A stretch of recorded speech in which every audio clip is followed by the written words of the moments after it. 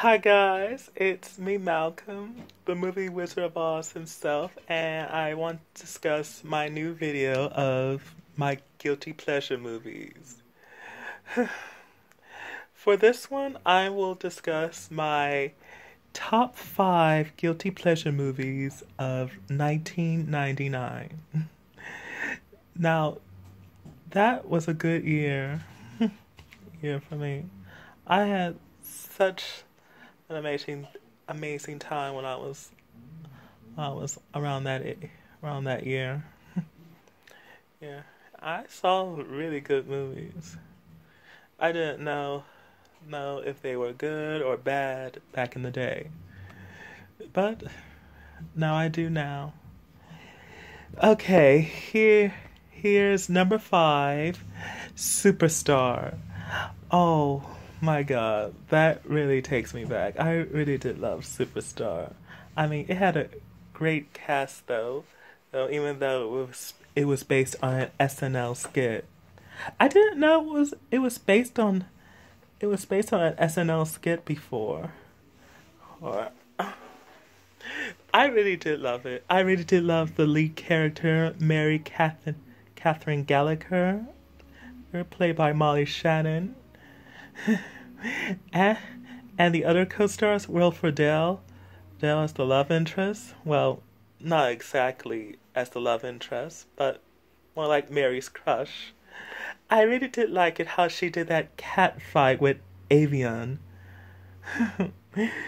That was both funny and badass. I really did like when she did a karate kick on her ass. And I did like the competition scene. How how Mary and her friends did that crazy dance group and won. Good times though. Okay, here is number 4, and and this was definitely a guilty one for me. It's Drop Dead Gorgeous. Oh, it was. I really did love it ever since I saw the trailers of it. Sometimes I always did love beauty pageants only in movies, but not in real life. But this one I do love. It did had the greatest acting ladies of all time. Ellen Barkin and oh uh, oh my god, I don't know. Oh, Kristen Dunst. Oh my god. Oh my god, I keep forgetting who was in who was in it. Christy Alley. Oh, Allison Janney. And Denise Richards. Oh, fine. Now I remember them. I really did love those ladies. They were absolute amazing, though. I was kind of shocked that it was a black comedy that involved murderer.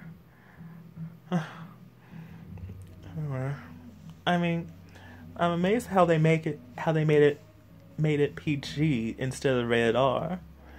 They did kind of made it clean though. And I mean, I really did like the part of Denise Richards' talent when she sang "You're Just Too Good to Be True." But I mostly do like Kristen Dunst's dance routine of her talent.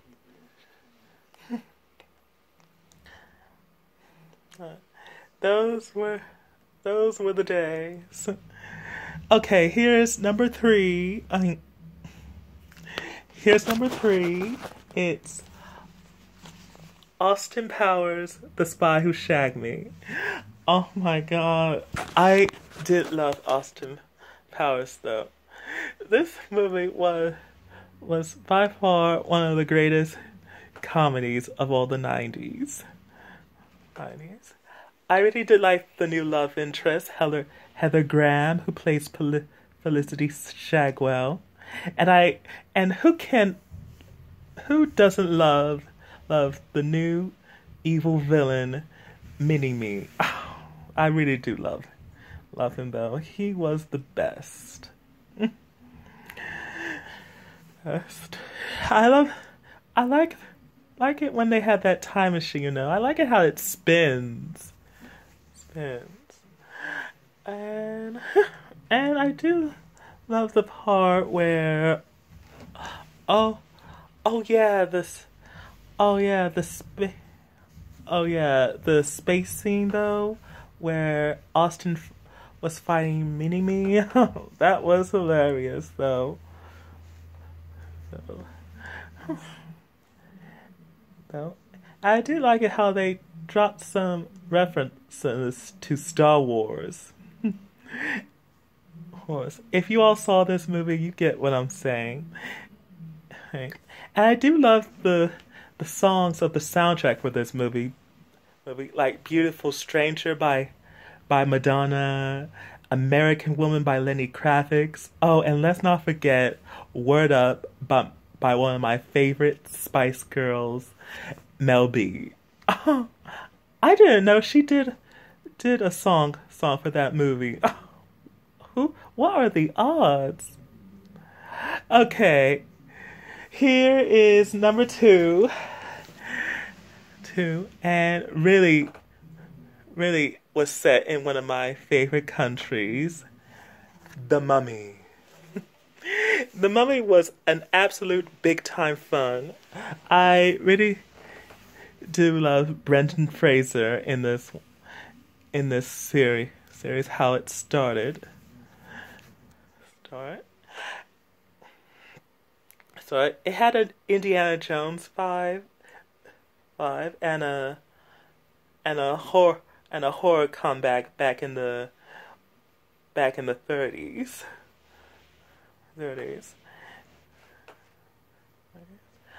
And I do like the part where